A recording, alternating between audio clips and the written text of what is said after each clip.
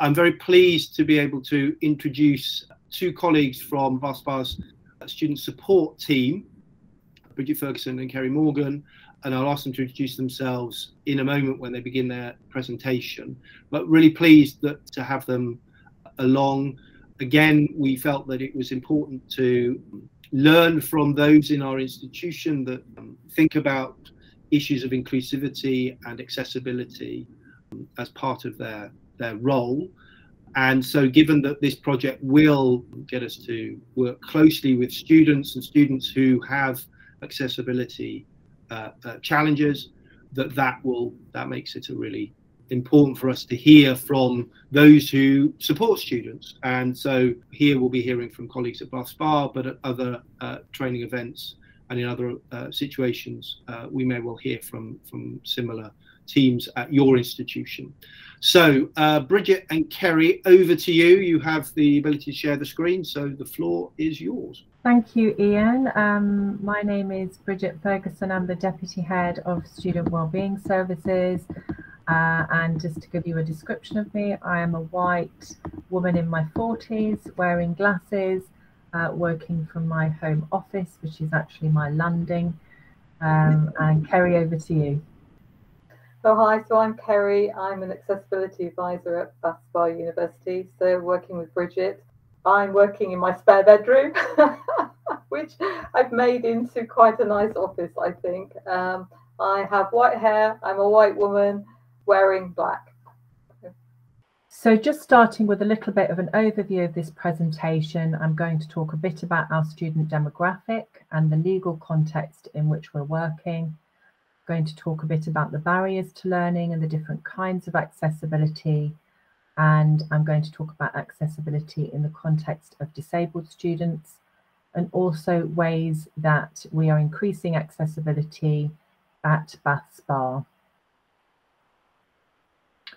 So firstly, our student demographic, a very kind of broad brush approach, but we have almost a quarter of students identify as disabled, which is considerably more than the UK average of 14%. We have a low number of international students, 6.5% compared to 22% in UK universities. We have a high proportion of women, almost 70% of our students are women compared to 56% in other universities. And we have a small proportion of students who identify as Black, Asian or minority ethnic, 10% compared to 26.3% in UK universities. That's largely because we have students that predominantly live in this area of the country, and we live in a very white area of the country in the southwest. So here are some of the priority groups that student wellbeing services work with. We work a lot with students who identify as disabled, those requiring mental health support, those who have been in care, those who are estranged from their families or have lived in a foyer, and those who have non-parental caring responsibilities. The legal context that we're working under the Equality Act. So we are subject to the public sector equality duty as a higher education institution.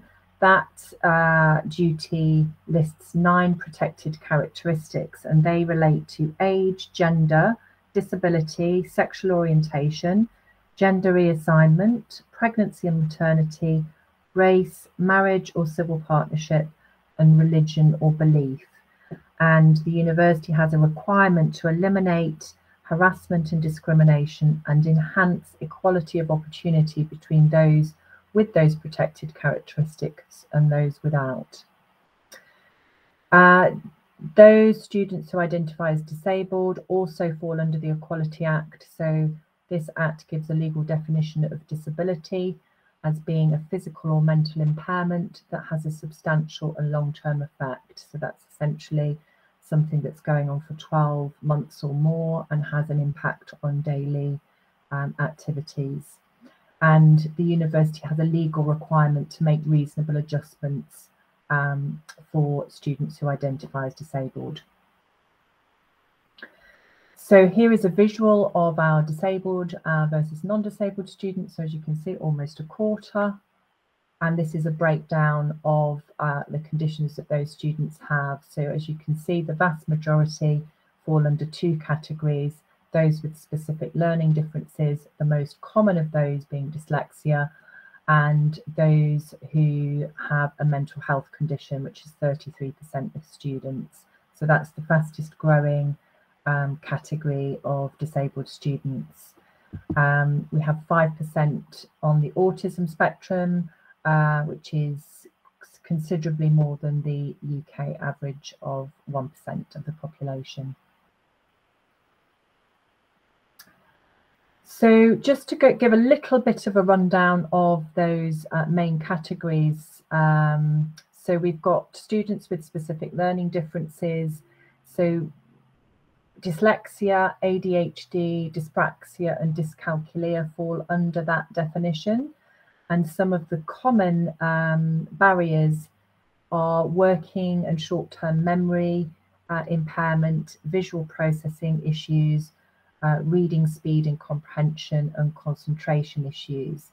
Although actually symptoms can vary hugely between different students, it's very much an individual thing, and it's also not uncommon for students to have a number of presenting differences, for example, dyslexia and ADHD and dyspraxia.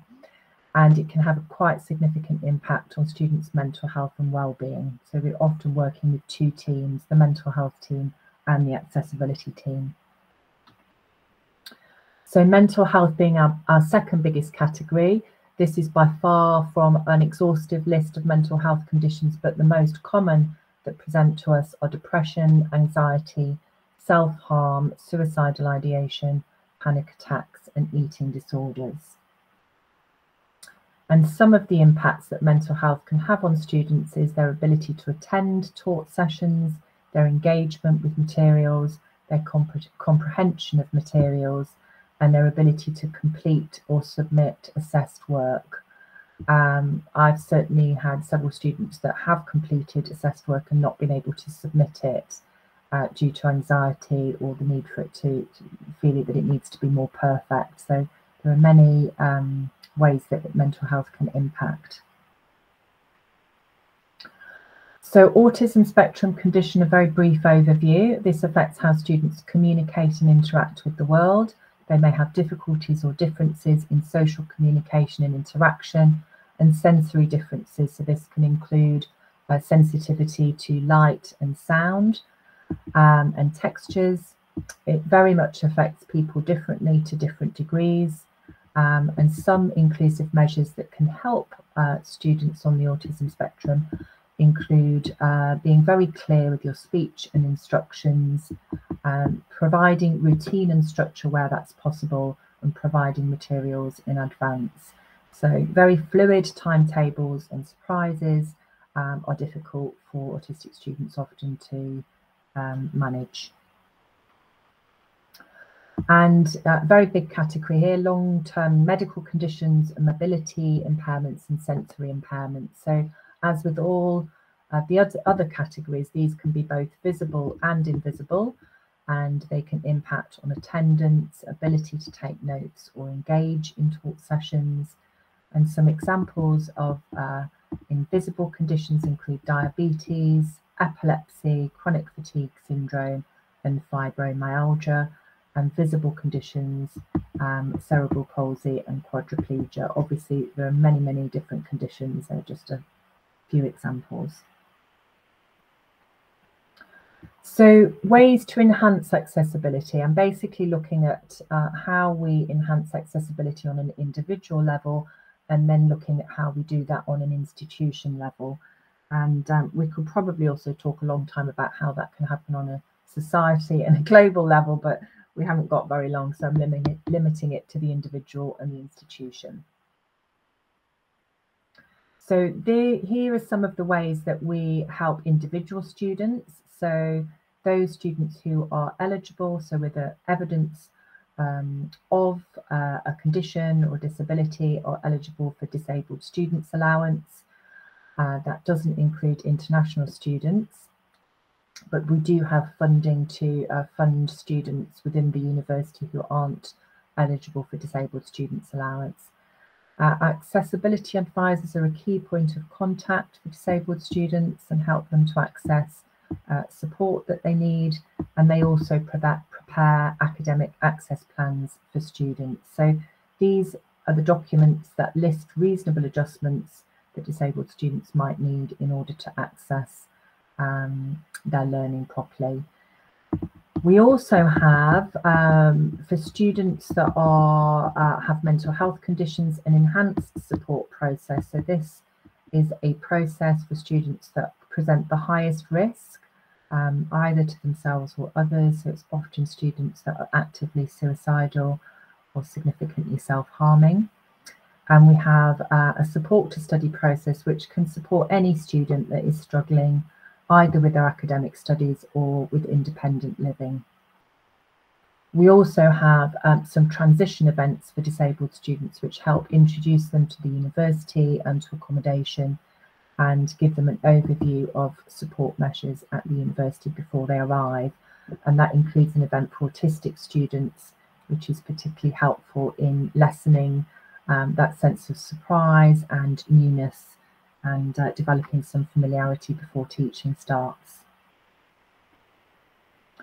So a little bit more about academic access plans, because this is a key document for teaching staff. It's available, it's prepared by Student Wellbeing Services and available to all academic staff who have students with a plan.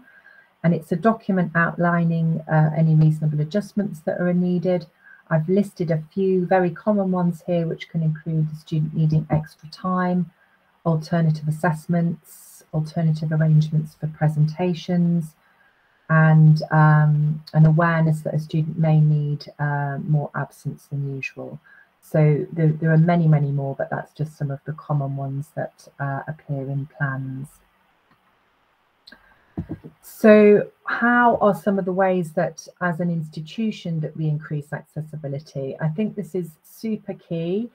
Ideally, we have an environment that's so accessible that the need for individual adjustments is minimal, although it's always going to be necessary for some students. But the more we increase accessibility as an institution, the more we increase essentially the learning capacity of all students, not just those with those categories that we have listed and disabled students. So this is a strategic priority for the university this year, and that includes the development of an inclusivity toolkit, which is an ongoing piece of work. But one of the things that has been produced so far is a very comprehensive readiness checklist for academic staff to check that their teaching modules are accessible, and this is a very small proportion of the things that staff need to check that they have in place. So that is recording lectures and captioning their lectures, providing materials 48 hours in advance, making sure that their font type and size is appropriate and accessible, and that the background is visible, and making sure that their content is inclusive and diverse, and that includes reading and material lists. So that's a big piece of work going on at the university this year. So here are some final thoughts. I think it's really important to remember that barriers to accessibility for students are often invisible. And in terms of creating an inclusive environment for everybody, I think it's really important to consider accessibility from the outset as opposed to a kind of final thought add-on. So that can be both about the physical environment. Obviously, if you're in a place that is building buildings from scratch, that is one of the requirements. But in terms of existing buildings, looking in your teaching space and like, have I got a layout that is accessible to all students? Are my teaching materials accessible? Is the content of my teaching materials accessible? And in terms of the institution, are our policies accessible? And what's really important to ensure that is that they are undergoing an equality impact assessment from the very outset, again, not as a last minute add-on. And an equality impact assessment is essentially exactly what it says. It's a tool to help universities ensure that their policies and practices are fair and meet the needs of their staff and students, and that they're not inadvertently discriminating against any protected group.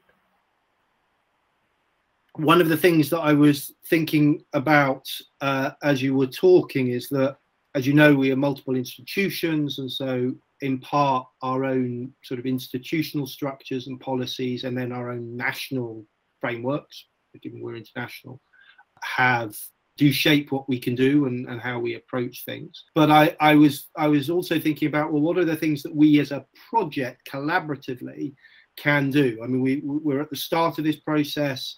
Accessibility was very much in the at the core of what the project was as it was being developed. So the key and most active members of the project from the start have been really thinking about accessibility, but we're going to have to bring in colleagues and students as the project develops who won't necessarily be as familiar or as knowledgeable about that. So I was thinking about one of the things that we could, those things that you provide, as it were, for BASPAR, whether those are things that we could adapt and apply more collaboratively. So something around that inclusivity checklist.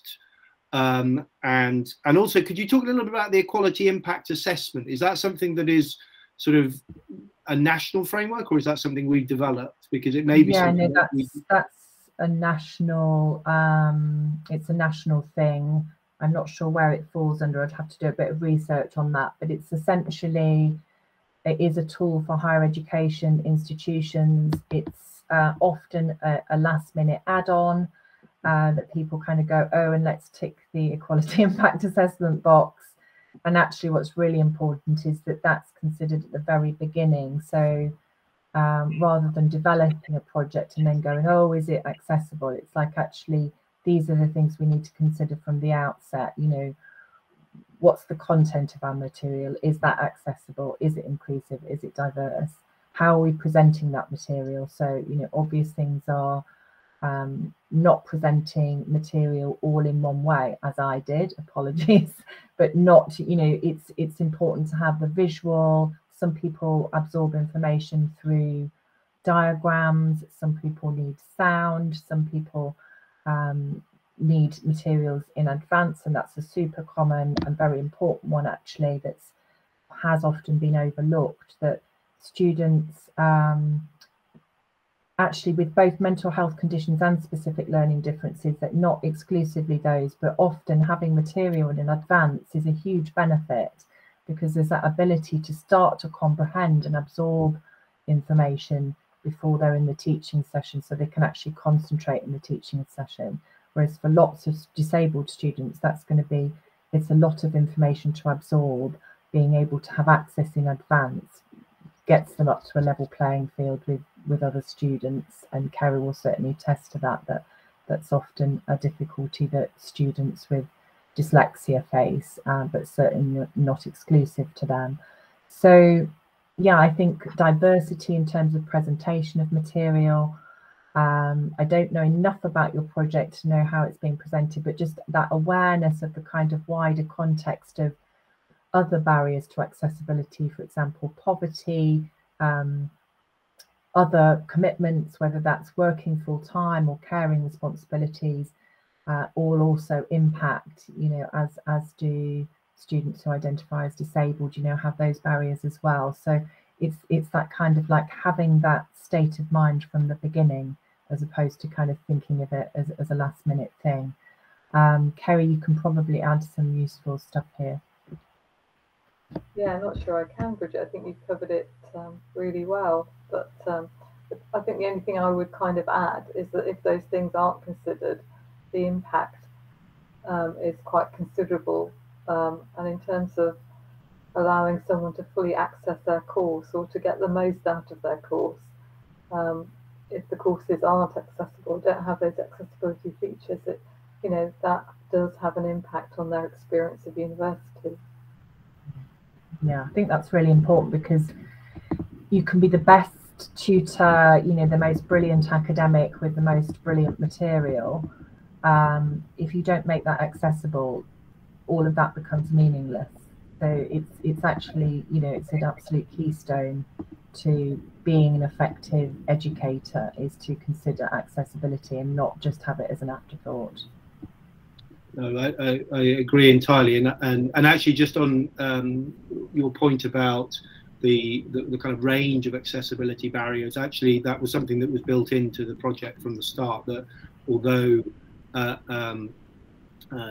disabled students are very much a group that we're wanting to engage with, we're also wanting to work with students who have sort of suffer from a technology gap, particularly given that this is a project that's about technology. You know, what happens if they don't have the latest equipment or they have poor internet, but also students for whom studying is taking place alongside other responsibilities that mean that they can't necessarily meet synchronously at the same time as everybody else, or they can't, you know, they may be working at odd hours or in different ways. So yes, absolutely, that's very much part of the project's at the core of the project in terms of the student groups that we want to reach. So that, I think, is yes, we're pleased to hear that works. That aligns with the way that you approach student support. Okay, so this is kind of a little bit off the top of my head, so I'll have to have a think. I think maybe a starting point would be that they come in as creative artists, and they perhaps don't fully appreciate that a degree is more than doing art. So and even the doing art has to be kind of reflected on and commented on and analysed, and that may be in a written form. So so possibly my experience starts off with a perhaps sometimes not the right expectation of what they're going to be doing while on a degree course. So maybe the transition perhaps from college or school, where they've worked in quite small groups with one teacher, maybe with a support assistant in the classroom, that transition to you know, the university and kind of being a much more independent learner and taking responsibility for finding out where they need to be when they need to be there. So that whole kind of transition from their school or college to university, and perhaps the good strategies that they have in place, which they have used to get to come to university, maybe become a little bit more shaky while they kind of work out how to put those strategies in place at university. So so things like you know, a very flexible timetable, that quite often can be something, managing the timetabling, managing all the different kind of systems of finding out where things are and where to look for information, remembering passwords, being in the right place at the right time, all of those things which become easier as they progress initially are kind of often really difficult for students with specific learning differences. What else? I think you mentioned, Bridget, things like readings and things, having that in good time. I think if they're put on the spot or expected to read something in a seminar and then discuss it, that's quite difficult. Often, even if they are able to do that, their whole confidence around learning and their resilience to kind of those kinds of things, you know, they lack confidence, and so that can feel more daunting than perhaps it thought it should do. So, so just everything kind of in good time, in plenty of time, so they can organise their time. Students often, specific learning differences is such a broad field, so it's actually quite difficult to generalise, but often students with dyslexia are very hard-working students, and often they're very organised students. So they like to have everything in good time to allow them to do that. So they are like that because that's how they manage their course. Often things that might be quite mundane in terms of what you do is in terms of working groups, that can often cause some kind of concern or anxiety about who they're with, how the group will work, whether the group will accept how they work, whether the group will work in a way that is the way that they work. That is quite a common kind of concern as well. Asking whether they can ask for something. So is it okay to ask? Is it okay to say, I don't get this? You know, with the academic access plans, there's a lot of discussion often about, you know, does my tutor know? Do I just wait for my tutor to do what the recommendations are in the plan?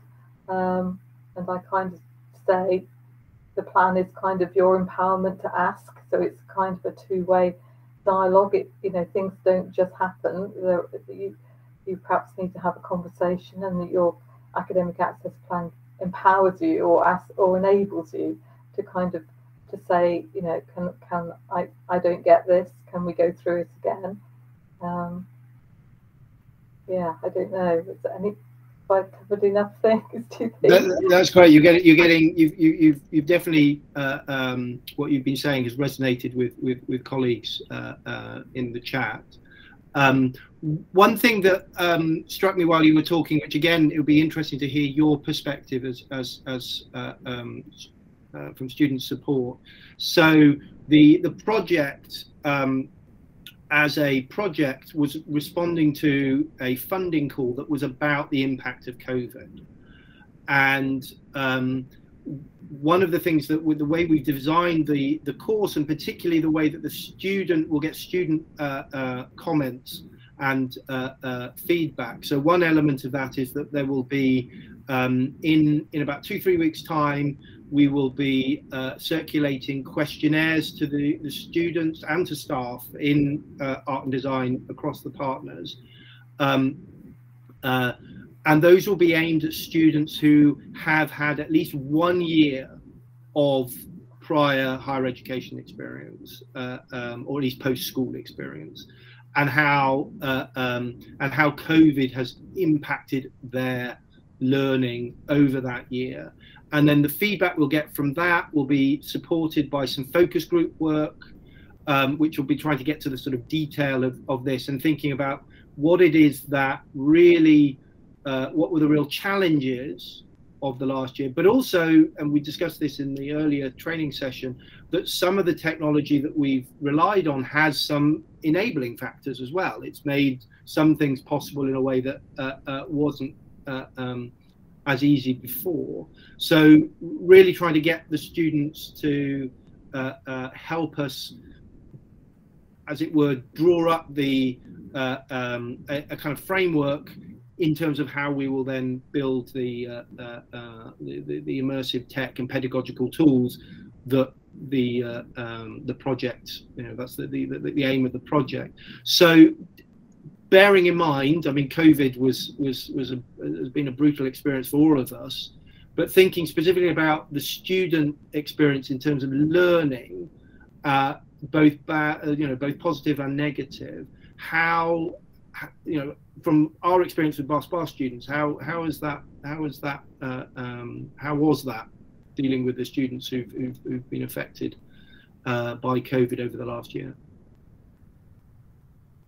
I mean, I think an overwhelming positive thing was that lectures were recorded, and that I don't think I've met one student who hasn't thought that having access to recorded information was not anything but a good thing. So I think definitely experienced a few students who you mentioned before, Ian, about people who just don't have the technology. So, you know, come to uni, even can be well into uni and don't have a laptop. So don't have access to technology, don't have Wi-Fi at home, don't have Wi-Fi that is reliable. The university offering the laptop loan scheme and some funding to help address Wi-Fi issues, I think was absolutely brilliant, because that was definitely a technological problem in terms of COVID. Yeah, I realise it's slightly different, but I remember working with students a few years ago, one of whom did not have a laptop and did pretty much all their interacting with the university through their phone, yeah. And then would simply be in a computer room when they needed to write. And you realise how so much of what we were sharing was presupposing that they had, a screen that was big enough to be able to read in the way that, and yet they were able to, manage. And it was only when things were getting very difficult or there were particular expectations that you saw that didn't work. And I imagine with COVID, where they weren't able to get to a computer room, that would just make that even more challenging. Exactly, and maybe not having easy access to your friendship groups or your group, so you can't check out, so you can't say, I've missed this, can I, have I got this right, or what is it we've got to do by whenever? So I think that as well kind of must have had an impact. And coming back to that question about asking, I think, and we talked about confidence and the importance of students feeling that they can ask. The online platform actually in some ways perhaps makes that more difficult, in that, in order to have what might be a kind of casual conversation that a student would feel they could use as an opportunity, suddenly has to be, I have to write an email and then set up a meeting, or I have to speak in front of others online, and so that suddenly becomes a greater challenge. Do you think confidence has been really badly affected in terms of this student experience during the last year? Gosh, I don't know. I think you guys probably would know more than I would. I think it can depend. I think sometimes your confidence can increase, isn't it? If you have the recordings and you can go over them and you become sure of your kind of information, then maybe it can increase. Yeah, I don't know. What are your thoughts, Bridget? I think, I mean, I don't have data on this, but in terms of the academic skills gap, I think that's widened because of the route that students have come into university, having not essentially been examined in the way that they would have done before. So that building of skills around, that would have been a natural part of the progression for most students doing A-levels was kind of not there in the same way. And I think also because we're a university that has, low entry requirements, and students that are on art and design courses, their strength is their artistic ability.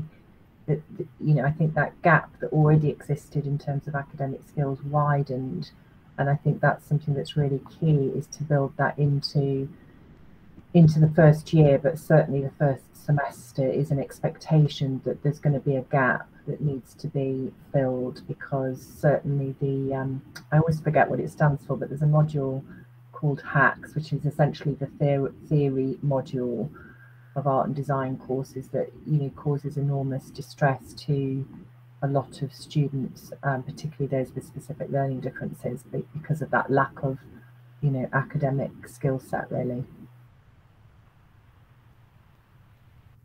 Thank you. We've got a few more minutes. Any comments, questions?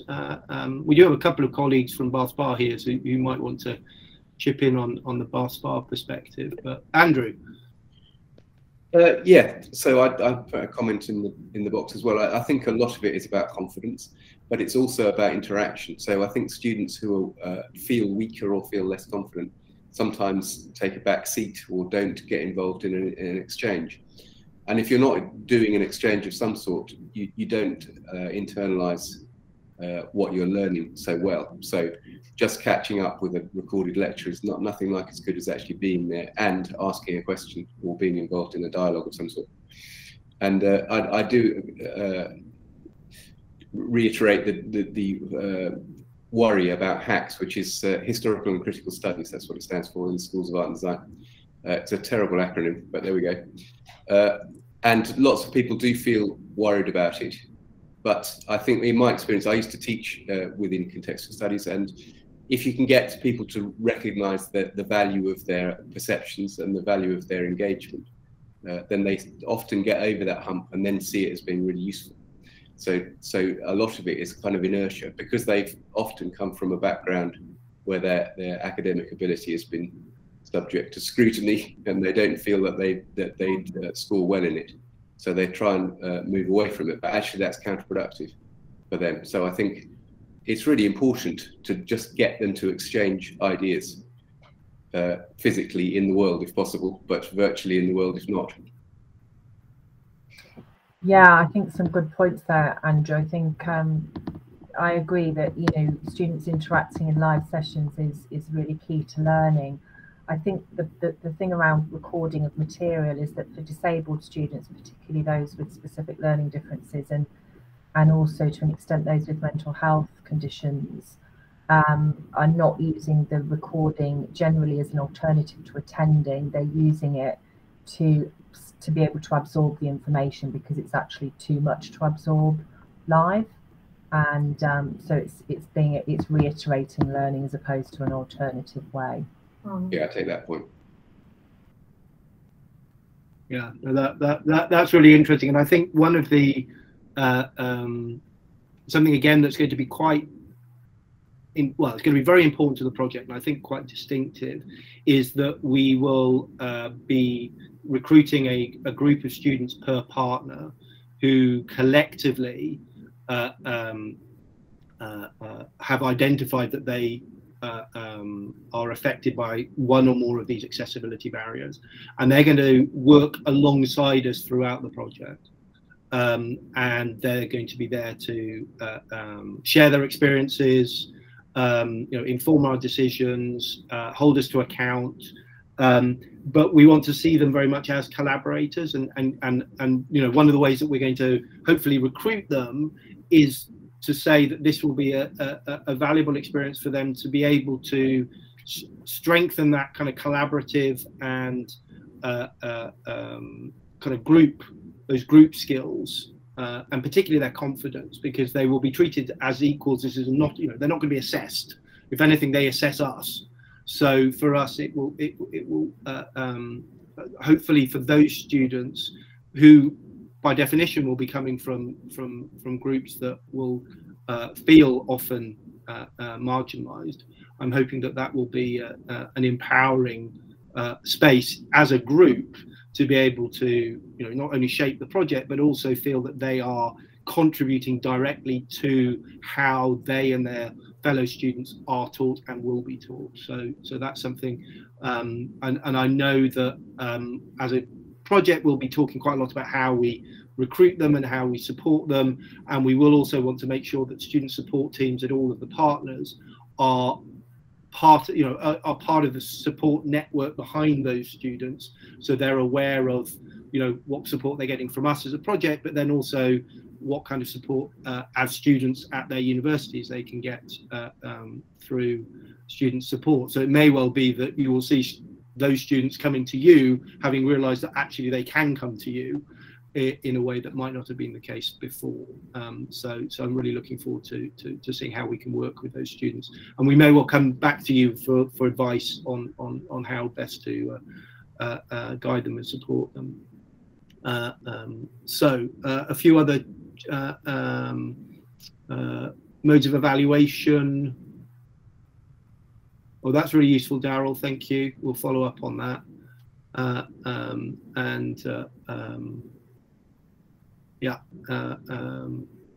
Good points there about the way in which recording. I must say I've experienced this with conferences, and I've approached this with conferences, that some conferences say, oh, we've got the recordings, and then there's a Google folder. And what we've done with another project where we had a conference, we reformatted the conference program so that all the recordings and presentations and chat and so on were embedded in the program, and then provided that as a resource in itself.